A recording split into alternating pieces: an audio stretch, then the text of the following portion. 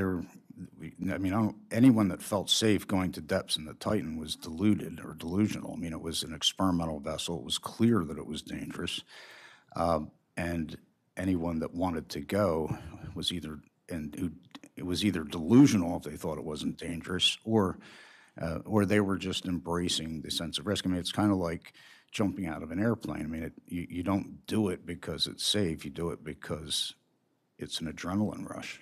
And yeah, I would have gone back down again. I mean, that we weren't going down in search of safety. We were going down in search of adventure and exploration. What was your overall impression of the safety culture at Ocean Gate?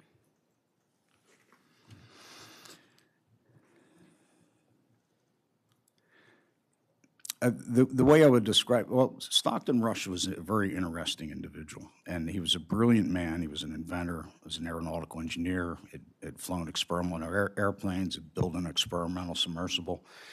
So this was a man who was engaged in high-risk endeavors and was comfortable with a level of risk that most people would not tolerate.